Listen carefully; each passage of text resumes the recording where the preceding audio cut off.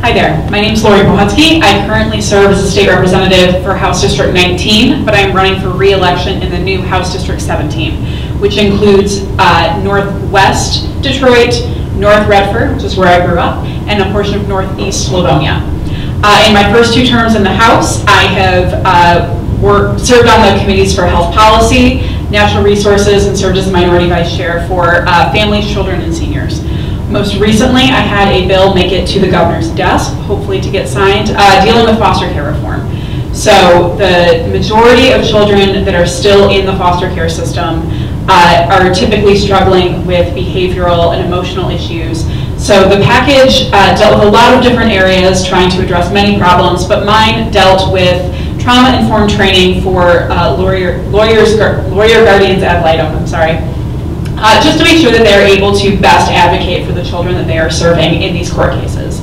I also serve as the chair of the Progressive Women's Caucus, where we deal primarily with the issues that impact women in this state. So everything from reproductive justice to equal pay for equal work, dealing with the issues that women have faced re-entering the workforce in the wake of the COVID-19 pandemic.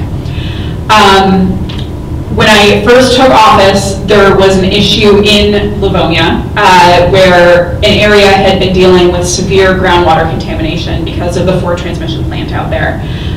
The contamination was seeping up through people's basements, and it was making it unsafe for people to continue living in that area. And one of the things I'm proudest of is that my office worked with, at the time, the Department of Environmental Quality, which is now EGLE, and the Attorney General's office, as well as with Ford, to make sure that folks got mitigation systems in their home at no cost to them, so that they could stay in their home and be safe and have the security of knowing that they were protected from that contamination.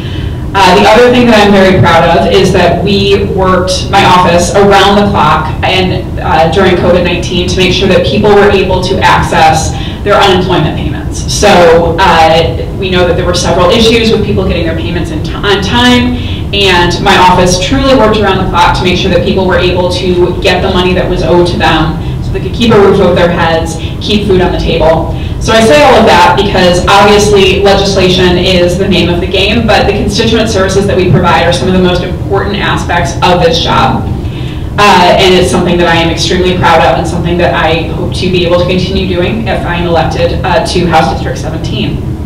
Other legislation that we have introduced recently has been around voting access, so allowing for early in-person voting. We know that several people choose to use absentee voting, and that is a great option, but some people really value going in person, but we want to make sure that elections are accessible even if you have to work the day of the election. So creating early in-person voting is one step towards making that happen.